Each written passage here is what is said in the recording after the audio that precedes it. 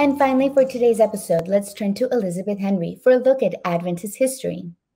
This week, the life and ministry of Saturnino Mendes de Oliveria. Welcome to This Week in Adventist History.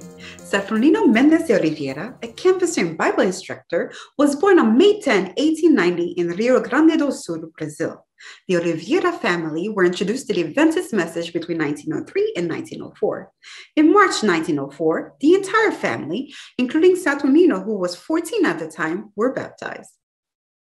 In 1910, at the age of 17, Saturnino decided to become a missionary and began canvassing work. In 1912, he attended one of the first canvassing courses held at the Brazil Publishing House, where he was invited to choose between working as a teacher, evangelist, or canvasser.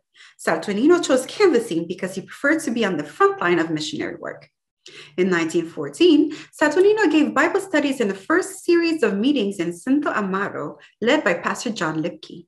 In 1916, Saturnino trained the first class of student canvassers at the Adventist Seminary. On May 10, 1916, on his birthday, he married Jeronima Servo and they had 5 children. In 1919, Saturnino was appointed director of the publishing department of the Paraná Santa Catarina mission. He went on to work in various missions as publishing director and canvassing director, leading the canvassing work until his retirement in 1950. Even then, his dedication led him to continue canvassing for 10 more years. Saturnino died at the age of 87 in August 1977.